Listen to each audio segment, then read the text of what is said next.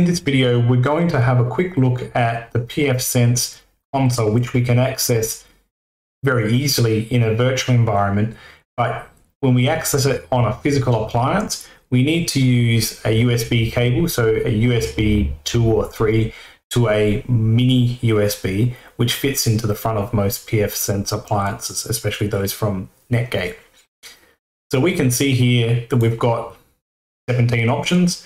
The interesting ones are, of course, to reboot and to configure IP addresses, but we can also go to the command line and get a shell where we can do things that you'd expect to be able to do on a Linux-like machine. It's pfSense, it's FreeBSD, so don't get upset, I know, but we can do these kinds of things here.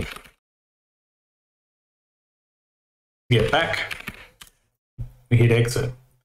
We could have locked ourselves out, and that's another common reason to come back to this console to disable the firewall, for example, to allow us to get back in. Of course, we'd have to take into account that the firewall could be live and it could be connected to the internet, and dropping the firewall rules may be a bad idea.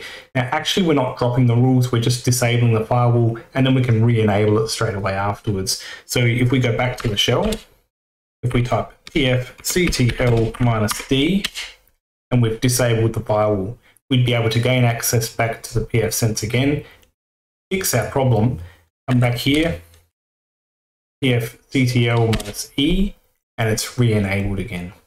Other things we can do here, especially for troubleshooting, are to restart services that may have failed because of lack of resources. So option 16 to restart PHP FPM. To restart the web configurator, that's the web portal that we go to, is option 11. So we can use option 15, restore recent configuration. I'll show you what that looks like.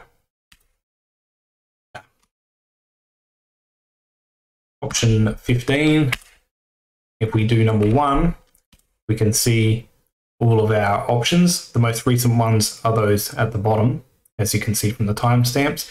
And we just choose number 2. To restore a backup, we'd specify the number that we want to go back to, and then we'd be able to reboot the system, and the configuration would be as it was when pfSense took that backup for us. These are not backups that we've created necessarily, they're the backups that pfSense has made when we press apply to a change that we've made. Excellent, I hope this has been useful. Thank you very much.